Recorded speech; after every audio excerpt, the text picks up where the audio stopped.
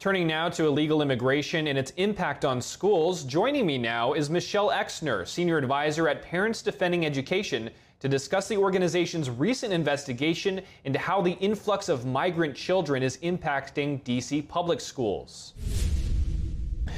Michele Exner, thank you very much for joining us today.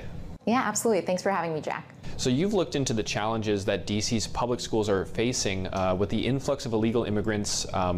Explain what you found. Absolutely. So through a public records request, Parents Defending Education was able to obtain and read through dozens of pages of email correspondence from basically 2022 to 2023. And what we saw was, I think what we can all assume is happening, right, with the massive influx of migrants and the ongoing border crisis, is one, teachers and administrators are strained for resources. They don't have the staff to accommodate English learners in their schools. Several schools are at capacity, so that means that children are, the teacher-student ratio is off the charts. It's not adequate for children to get a good education. And also there was a specific number in there that almost $1 million was being allocated to bring in new staff just to accommodate this influx of new migrant students. Wow.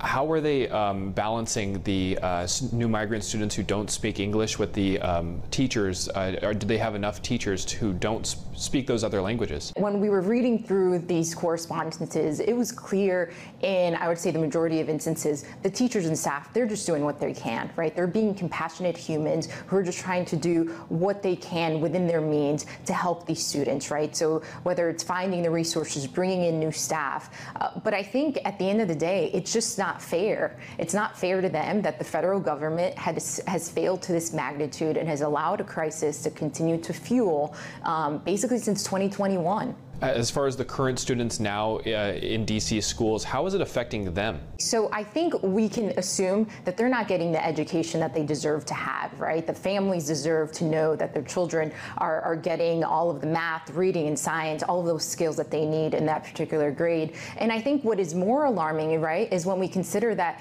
students are still trying to climb out of that massive education loss from COVID, and now the federal government is again shoving this other crisis, other obstacle in front of them.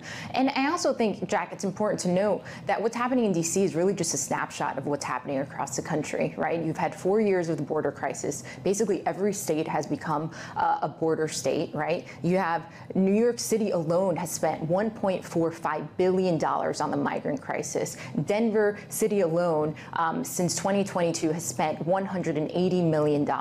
And in Massachusetts, $580 million from 2022 to just the beginning of this year. So expect those numbers to continue to grow. And again, that's just going to trickle down to every school. And we have Parents Defending Education has examples about how these schools in these districts have been impacted. What was the motivation behind all of this? Was there a particular instance where that you saw a problem and then you had to reach out and do this investigation? I think most Americans probably over the past couple of years have been looking at the problem and saying it's not just happening along the border, right? It's not just happening in these select communities. The issue is trickling down to negatively impacting sectors across our society, right?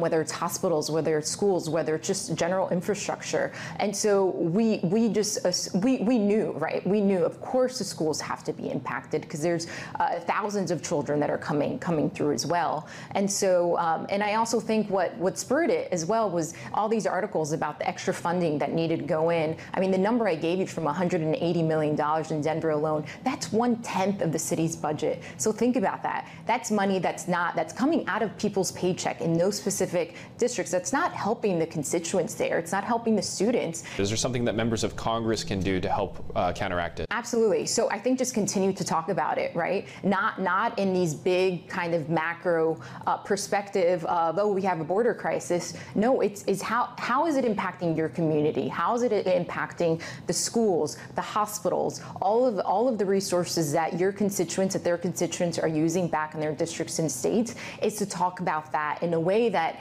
American people are going to take a step back and be like, wow, this is not just some faraway problem that's happening along the border of Texas. No, this is in our backyard now, right?